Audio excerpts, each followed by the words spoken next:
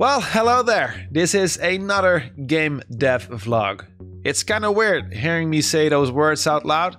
I guess I'm a game developer now. Not really. You know, I'm barely a developer. But that's also what this series is all about.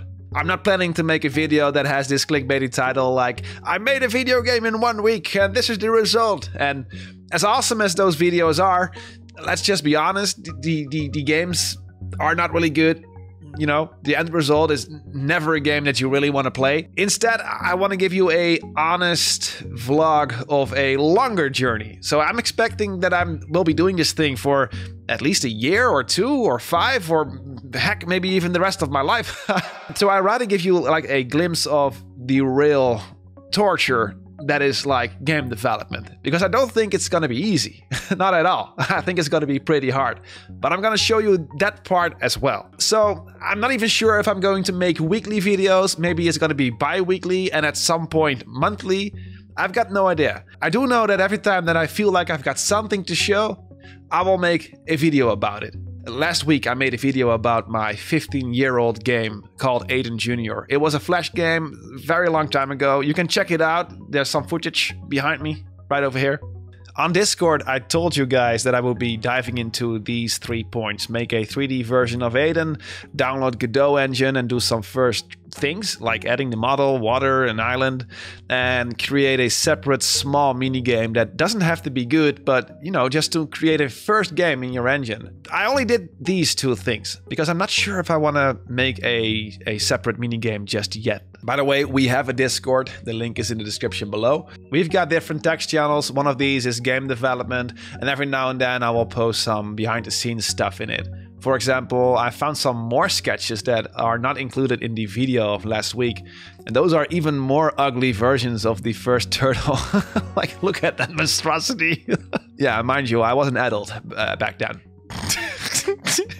Look at that. It kind of evolved in like just a year. So, you know, give me some props there, will you? There's like a giant ass fly being extremely annoying. Oh God, please die. By natural causes, obviously. So I first started doing Blender. I have, or at least had, 0 experience with the software. I only know it from Donnie, my buddy, the Monster Maze, because he uses this program, and I think he showed me some stuff back then, like a Master Sword or some Zelda-related 3D models. And I love it, you know, because, you know, I like video games and everything 3D intrigues me. But apart from that, no experience. So I really had to grind all the YouTube tutorials. And that's the cool thing about nowadays game development, is that there are so many people on YouTube, way smarter than you are, explaining you smart stuff. So, you know, that's really a big, good improvement from like the early days. Back in my days, there was only incomplete and inconsistent, boring documentation, like letters and stuff. And I hate reading. I'm probably going to make small tutorials about this stuff because I really like to archive all the knowledge that I gain and make like tutorials by a noob for noobs. Those are different videos. There's one uploaded already. But the first thing that I did was adding reference images, just like this. So you basically have a front view and a side view in Blender, and you can swap through it by pressing specific keys. With 0 experience in Blender, I had to figure out the basics. There are many ways to create 3D models. One way is basically by sculpting it, you know, pushing your thumbs in clay and just doing it by feeling to get to a point where you're happy with the model. Another way is to do it by extruding boxes and move the vertex points, the vertici, what's the plural? Vertices? Vertici. I don't, you know, multiple vertici. Jesus. You get what I mean by moving the vertex points that are connected in the face to match your drawing. Let me just show you the video. I decided to do a screen recording when I was already a few hours in. At this point, I already added a mirror modifier and a subdivision modifier. I will probably make a video about that in a separate tutorial. Subscribe if you want to see that kind of stuff. So I won't get into the details. But you are basically still extruding boxes from a box and moving these points that I'm selecting right over here. I will only show you the moments where I made actual progress, because the actual footage is like 4 hours long of me struggling to find out how Blender works. It already looks somewhat like Aiden's head, I had to take some massive breaks in between because all the newly learned knowledge was exhausting to me in a way. Like there was so many information that I had to read about. So these are recordings from multiple evenings. And as you can see, it doesn't, remotely looks like a real character, but this is my first time doing such things. So I was already so excited. So after a while, I added some arms to the turtle. Look, Mom, I'm flying. And I'm so happy that there are so many good YouTuber tutorials out there. At this point, I was working on it for at least 2 evenings, I feel like. And I completed the whole model, at least the basics, all the arms, the head, the shell parts. And last but not least, the tail. And this was like the most satisfying part of his body to model, because it really showed me that sometimes 3D modeling doesn't have to be complex or it has to consist out of many shapes. These are just 2 parts with a little slice in the middle with a slight curve, and that's it. You've got your tail. And here I am adding some basic materials to the model. I don't think I will be doing this eventually in Blender. That will probably be done in Godot, the game engine. But at this point I had 0 experience with Godot and I wanted to show some color, so I added some basic materials to the model. But before diving into all those Godot tutorials, I really wanted to add some bones to the model. In this way I could at least add a idle animation of the turtle, of him just standing there and breathing slightly. Because with things like these, like 3D modeling and game development, there's only one way to learn it, and that's by doing it. And it doesn't have to be perfect at the first try. It's basically impossible to make it perfect first time. But I at least wanted to complete a first crappy 3D model with a very crappy bone structure. Because I know that there are way more advanced ways to go about the hip structure and the shoulders. But my goal was just to have some basic movement, something happening to the model, just to see if it works.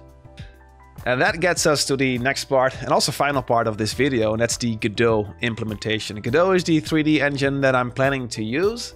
I've got it all recorded, or at least most of it, but it's very boring to include in this video, so I'm not going to bore you to death with that footage. Let's just go straight to the end result in Godot. Et voila! Let's press the play button. Alright, and here we go. This is actually in-game footage. I really expected this thing to be extremely ugly and rough.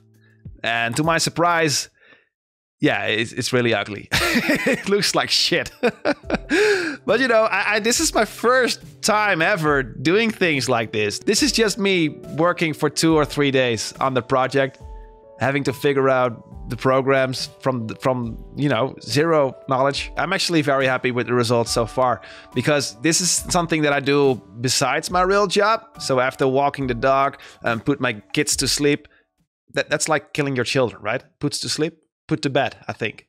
I didn't kill my children. They were sleeping. I have to Google it.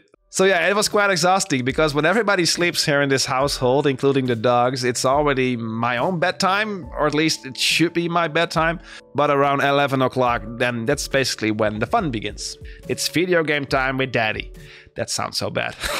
It's not really relevant, but I didn't create the island with the tree and the windmill. I only created the water, and it kind of shows because it's very ugly. It's just a wobbly mesh with a material on it. And I'm not going to pretend that I understand how this works, but I'm very good at following YouTube videos. But even if just 5% of everything that's happening here sticks in this monkey brain, then it's already mission accomplished. You learn so much by creating a simple setup like this. It's insane. So, alright, what's next? When I started this adventure, I said that I was thinking about making a separate minigame first before continuing the Aiden Jr. game. But I'm not completely sure about that, to be honest. I think I want to dive into the basics of Godot first, by adding some good-looking water into it and an island that I designed myself, with having the water actually interact with the island, the way that the Wind Waker does it, with the little foam edges around the island, that kind of stuff.